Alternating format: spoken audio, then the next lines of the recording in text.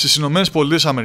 βρίσκεται από χθες το βράδυ ο αρχηγός του Γενικού Επιτελείου των Ενόπλων Δυνάμεων του Ισραήλ, Aviv Kohavi, επικεφαλής μιας μεγάλης αντιπροσωπείας, η οποία θα συναντηθεί και θα συνομιλήσει με ανώτατους Αμερικανούς αξιωματούχους, όπως με τον υπουργό άμυνας, Lloyd Austin, τον σύμβουλο εθνικής ασφαλείας, Jake Sullivan, τον αρχηγό του Γενικού Επιτελείου των Αμερικανικών Ενόπλων Δυνάμεων, Mark Milley, τον αρχηγό της κεντρικής στρατιωτικής διοίκησης, Kenneth McKenzie, αλλά και άλλους πολλούς.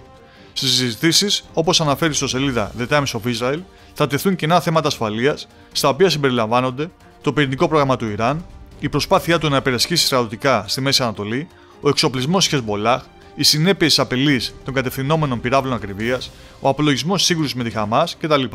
Ώστε Ισραήλ και οι ΗΠΑ να ενώσουν τις δυνάμεις τους για να αντιμετωπίσουν όλες τις τρέχουσες προκλήσεις.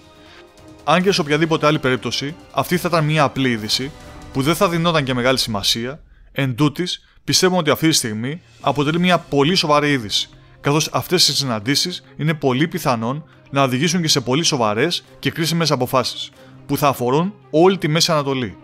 Σε αυτό συντέλεσαν πολλές λεπτομέρειες, εκ των οποίων μία είναι πως για το ταξίδι αυτό υπήρξε σύντομη ανακοίνωση σε διαδικτυακό τόπο των Ισραηλινών Ενόπλων Δυνάμεων, όπου συνήθως υπάρχουν ανακοινώσεις μόνο για στρατιωτικές συγκρούσεις κτλ. Έτσι, μπορούμε να διαβάσουμε ότι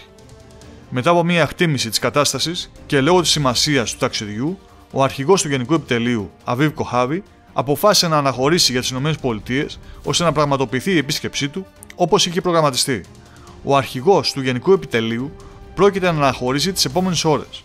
Ο υπαρχηγός του Γενικού Επιτελείου, στρατηγός Eil Zamir, θα τον αντικαταστήσει κατά την απουσία του και θα βρίσκεται σε συνεχή επαφή μαζί του καθ' όλη τη διάρκεια της επίσκεψής του.